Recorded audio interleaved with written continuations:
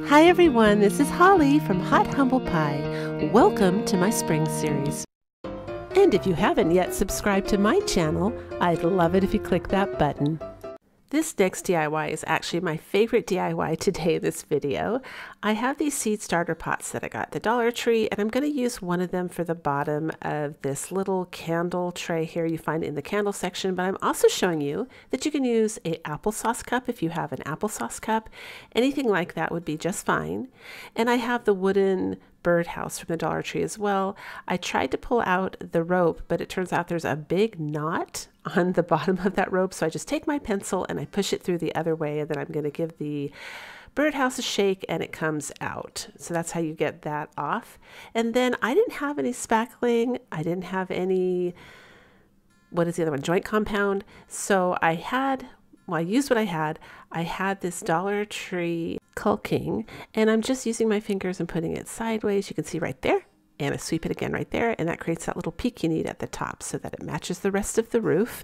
And now I'm just using some hot glue for this part. This is Surebonder hot glue that's supposed to be good for glass, so I figured it should work. We're gonna see. And I know some of you are intimidated or not big believers that you can paint with acrylic paint on glass, and you can. I've been doing it for 25 years. It's really not about what kind of paint you put on the glass, it's really about whether or not you're going to seal it. So if you seal it, it's going to stay just fine. Now, the trouble you will run into when you paint acrylic paint on anything shiny, and I'll be honest, is if your fingers have some paint on and you're holding it, you'll lift the paint off. Or if it starts to dry a little bit and you keep sweeping back and forth, you'll lift the paint off. So you have to move quick. It's a one-time opportunity there. It's one chance. You got to move quick, put a good coat on, and you don't go back once it starts to dry, you leave it. And once it's dry, you can go ahead and seal it, and it will stay just fine. Now, I've also had people tell me you can use Mod Podge, but I'm going to show you something from a previous video I did during fall 2021. This is Mod Podge on glass. So I didn't like the way it looked, so all I did was take this little blade, and you're going to see that I just lift it off. It really is a sheet of plastic. There I go. So that's not really a secure way either. Yes, your paint will stick to the Mod Podge, but your Mod Podge won't stick to the glass any better than it would, any better than the acrylic paint would. Now, another trick I've heard is that you can spray it first with a varnish or spray paint or something like that, and your acrylic paint will stick to that. Well, yes, but that's if you want to do two processes unnecessarily, because if you're careful the way you paint your acrylic paint, you have to seal it because it will chip off too easy if it's on glass.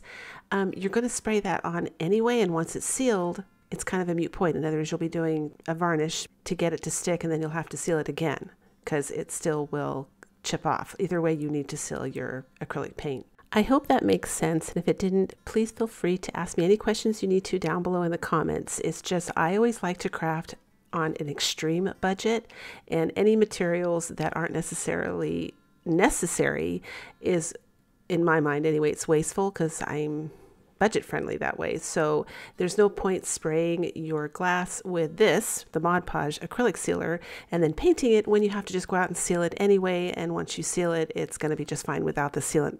I hope I'm making sense. It's like a step that you don't need to do.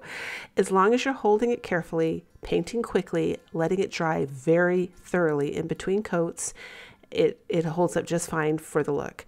So I went ahead and I glued a raffia bow on the pink birdhouse. I put some of the Dollar Tree moss around the bottom here, some Dollar Tree little roses. I'm just going to do like a little spring scene at the bottom because I thought that was so cute.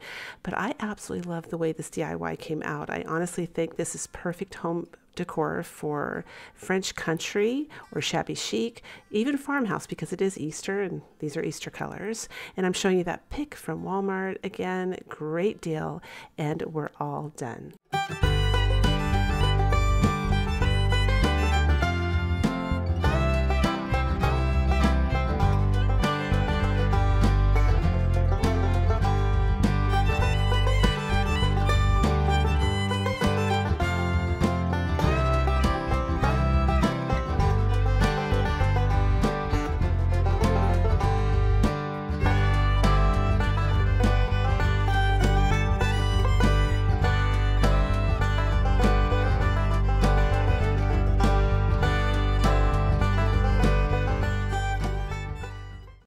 For this next DIY, I went ahead and took a Dollar Tree shaped egg, you know, those egg plaques you can buy, and I traced it on cardboard because I love to challenge myself with cardboard to see if I can make high-end looking decor using cardboard, because of course cardboard's the cheapest way you can go when you're crafting, and it's super, super satisfying if you can make it look amazing.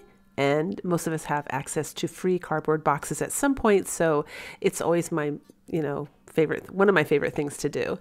So I decided I wanted to see if I could stain cardboard. I thought, why not? Paper's wood and cardboard's definitely a step up from paper. So I took watered down wax. You can use any antique wax you want. And I'm just doing the first coat because I want to see how it takes with water, mixed in. And it's really slippery and slidey. That's why I chose the wax, and there's not that much water in it, but I chose this over paint, although I think you could probably do paint if you keep your, if you do a dry brush technique. I've shown that in many videos. You can make anything look like wood if you get really good with dry brushing and using different colors. But back to this, I'm drying it now to assess where we're at, to kind of take a look and see what color I'm getting. And while it's drying and I'm watching it, I'm taking these bunnies that I found at the Dollar Tree. They have like a little stake on the end of them, and I just cut it off with my scissors, but I wanted to go ahead and stain the bunny while I have the wax out because I knew I was going to go ahead and move to using wax that's not diluted straight out of the bottle. So I wanted to get everybody stained before I put everything away. So I just take the brush, stain my little wood bunny, and I also want to compare the bunny that's wood side by side to the egg to see if it looks the same, because that's the look I'm trying to get, right? Stained wood. I take a little bit of tissue, I wipe the excess off, and you can see there, you can see it. I don't know if you said it was really fast, but you can actually see that the bunny is extremely close to the egg. You can see it right there in the upper left-hand corner too. I mean, they pretty much look the same, but I wanted a little bit more wood grain in there. So, and interestingly enough, the bunny doesn't have visible wood grain, but I still thought that would be pretty for the egg because the egg does have those little creases where it bent. Even though this is really thick cardboard that I can't bend, I think maybe it got banged around or something happened where it had these natural little creases, and I just felt that made it look more like wood.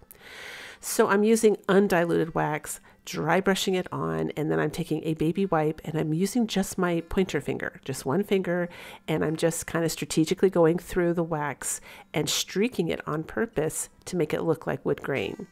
Now I'm going to cover most of this egg, and I knew that. That's why this was a perfect thing to practice on. I'm really only concerned about the very top looking like wood, and look at that. It actually, the very top there, where the lines are, the top of the egg, I don't know why I'm showing you the bottom of it, but because it was the top that I wanted to focus on, but it does. So I think, well, wow, I wonder if I can sand this too, just like wood with a nail file. You can, kind of. It's not as good as cutting it because it does get like little hairs on the edge, so that's not as good. But now I have this lace doily from the Dollar Tree as well. It comes in a package of 2. And I'm going to go ahead and just cover the lower half of this egg with the lace doily.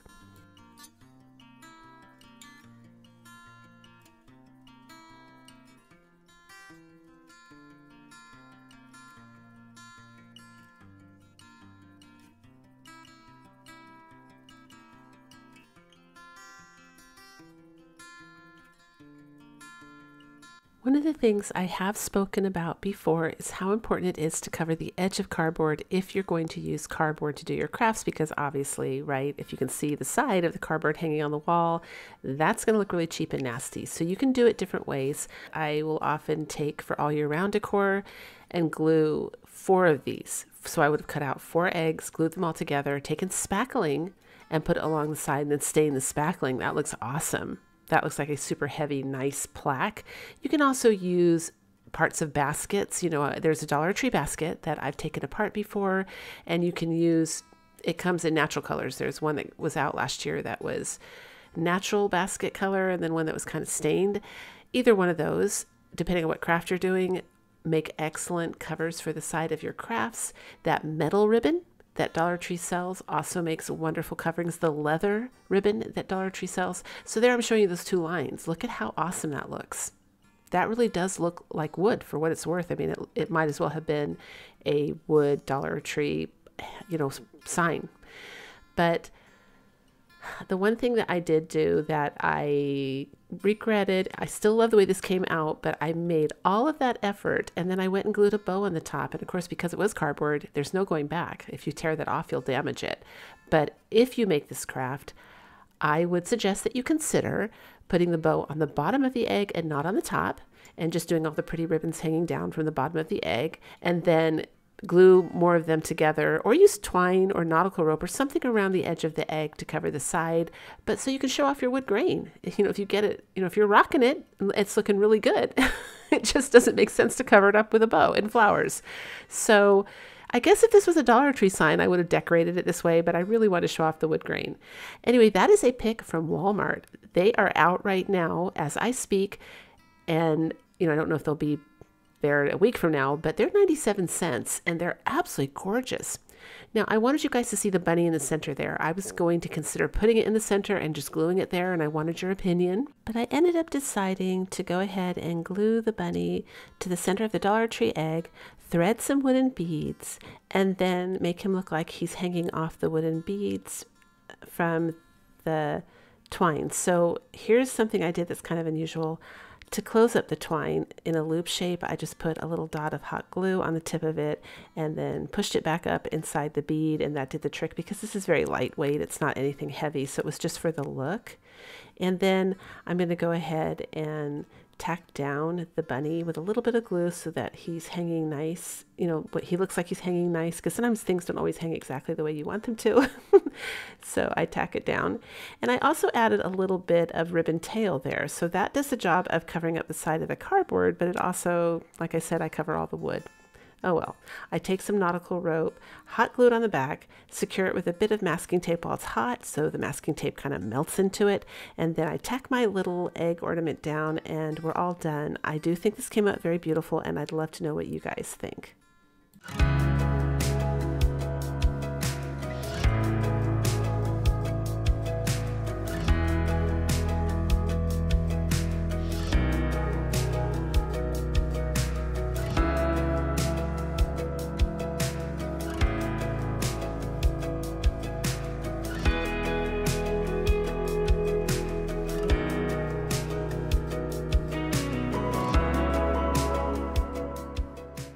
For this DIY, I found this really pretty fabric at Walmart. I believe they were $2 each, and it's very generous. You get quite a bit. I have a pattern for a bunny. That's a free printable. You'll find it down below in my description box. And I got this quilting from Amazon. Now, if you don't have something like that, I'm showing you this foam that I got in an Amazon package, and it was for free. It came protecting something, and I kept it. That would also work for this craft as well. You could also use cotton balls, and we're gonna have to iron. That's the nice thing about buying the cloth on the roll. You don't have to iron, but when you buy it folded up like this, you have to iron. So I'm showing you my new iron that I got. I finally splurged on a really nice iron, and we're gonna go ahead and use a little bit of water, and I just folded a sheet down. It was a queen size sheet, and I just folded it down so that I protect my tabletop there, and gave it everything a quick iron so there's no wrinkles. There's our pattern, our little bunny that I chose, and I'm going to cut him out. And then I'm going to trace him on some cardboard, and we're going to cut out 3 cardboard shapes. I was going to just stuff these bunnies, and then after examining the batting that I have, the quilt batting, I decided that it was a little bit thinner than I wanted, and I wasn't sure they were going to be able to lean up very well or stand up very well. So for this year, we're going to go ahead and put some cardboard in between the batting. So we're going to have cardboard, and then we're going to have the batting on either side of the cardboard. So all I did here, it's pretty self-explanatory, is I just glue the batting down, and then I put, you know, I just put it on both sides of the bunny, and I do that for all 3 bunnies. When it came to gluing the material together, I just kept my glue very, very close right along the edge of the cardboard, and then I pressed in with my nails to make sure that the seam was as close to the cardboard and the batting as possible. And then I just take my scissors when I'm all done, and I'm going to give these guys a trim. Using a Dollar Tree lace ribbon, I'm going to put bows on these guys. Now, last year when I put a bow on a bunny with 2 little tails, because I'm using the Dollar Tree pom-poms here for the tail, and as you can see, I want the 2 there to have bows on the opposite sides of their neck, and then the middle one is kind of, you know, I love the little bunny faces. He's kind of my favorite, that material, so the bow's in the center. But I had some people come on and say, you can't put bows on the back, that's the back of them. And I thought, well, why not? Because I used to have a Shih Tzu, and when I took him to get bathed, he would come out with a little bow on the back of his neck. So, oh, and my cats, well, not me, my mother, she used to take our cats in to get bathed. To be fair to my mother, she only did it twice because they were very unhappy. But they also came back with bows on the back of their necks. So if you want to leave them off, you can. I think that looks cute too. Definitely if you're doing like a rustic or primitive look, that would be great. But I love the little bows on the side of their neck or on the back, and I still see this as the back of the bunny. But anyway, as always, I would love to know what you guys think. They're all done. They were super fun to make. They make great accent pieces around the house. You can put them wherever you want, on console tables, floating shelves. They're just super fun, and they add a lot of festive energy to your environment.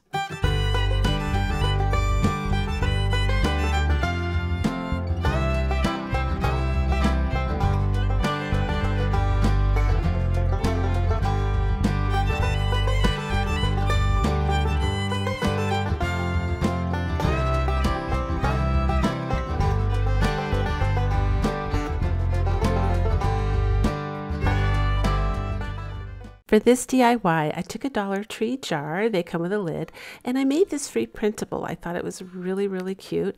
And this is another free printable, the roses, that you can use along with this. You can skip that one if you want, but I just wanted to decorate the lid. And I discovered that the masking tape roll at the Dollar Tree is the perfect shape to use to trace the circle for this lid. I don't know if that's helpful, I hope it is. And I'm going to use the Elmer's glue stick to glue this down.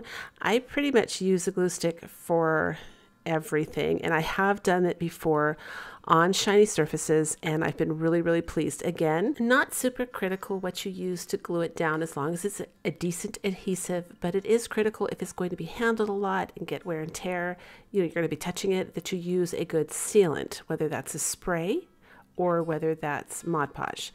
In this case, I went ahead and I used Mod Podge. Now, you'll see that I do put the Mod Podge a little bit over the edge of the label, and then I take a baby wipe and wipe around as straight as I can, just so there's like a little sliver of Mod Podge hanging over the paper on every single edge to seal it in, because I'm going to be touching it a little bit and I might pick it up and I don't want it to come off. But I'm not a big fan of covering the entire glass with Mod Podge for the reason that I showed you in the previous clip. It just, for me, it looks streaky and it peels off. It just gets to be too much. You could also definitely spray a varnish on this. That would work too. And I have to be honest, there has been quick crafts that I've done that have just been meant like just to stay up for a season, and I didn't seal. You know, it was on glass or something shiny, and I did seal it with Mod Podge and it still stayed on. So here you can see it with a lid. It's a beautiful decorative jar, and then here it is as a vase.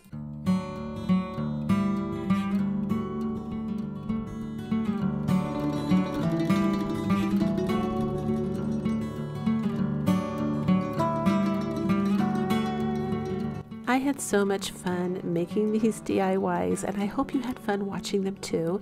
If you did, don't forget to leave a comment, give me a thumbs up, share my video. It really does help me here on YouTube. And as always, until the next video, breathe deep, fret not, and do things that make you happy.